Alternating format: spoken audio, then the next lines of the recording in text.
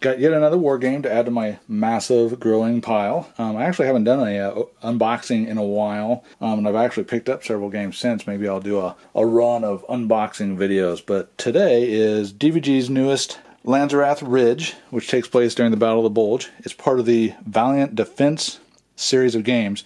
This is number 4. The other ones they did Soldiers in Postmen's Clothing, or maybe it's the other way around. I think that revolves around maybe the Polish invasion, I'm not sure.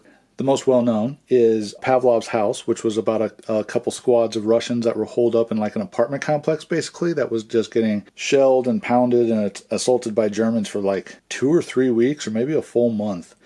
They did Castle Eater, which was also a very weird battle where you saw French resistance, prisoners, American soldiers, German army, all fighting against a bunch of SS that were holed up in a castle. And then there's Lanzerath Ridge.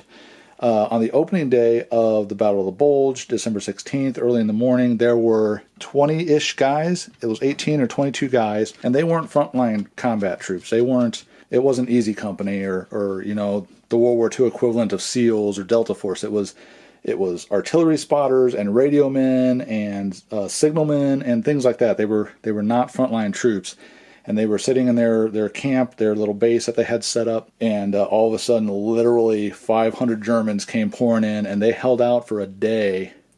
They had, I think, one guy get killed. Everybody got wounded. The Germans finally captured them when Kampfgruppe Piper showed up with the tanks and basically said, "What are you guys doing? There's like 20 people up there. Go up there and get them." And they did, because these guys did such a great job of run over here and fire a rifle, run over there to the other end and shoot a machine gun, run back to the middle and throw a grenade, that the Germans thought they had a couple hundred Americans up there defending this ridge.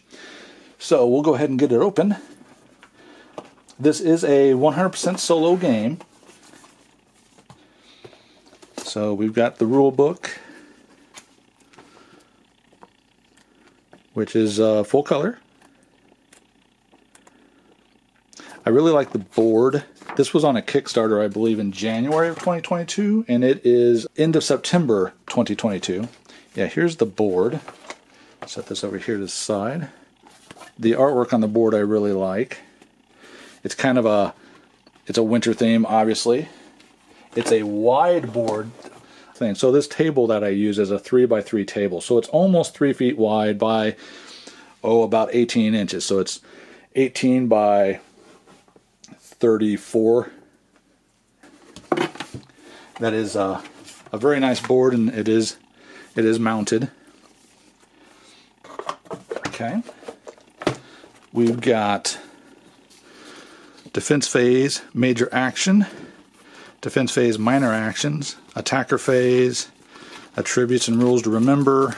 Those are all one-sided, so there's 4 player aid cards. My favorite part, tokens. We've got, looks like 3 sheets of tokens. Not a million tokens, which is kind of nice. A lot of the games I've gotten recently have stacks and stacks and stacks of densely covered sheets covered in tokens. We have a bag of dice with D6s, D8s, and D12s. Little wooden blocks of various colors, brown, gray, some orange, some green, and blue.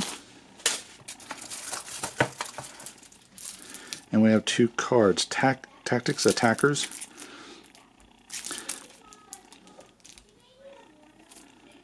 Basically the enemy, the Germans, you draw their cards to tell you what to do, and stats and things for attacking. So it's got a little cardboard tray in there.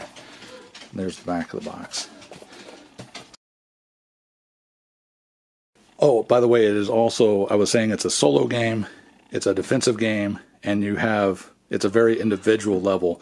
You have the 18 or 22 guys on the American side, and then I'm not sure how they simulate the waves of Germans, but we'll find out. I will probably do a playthrough video of this in the future, and I look forward to it. So, Lanzerath Ridge, Battle of the Bulge from DVG Games. Thanks for watching.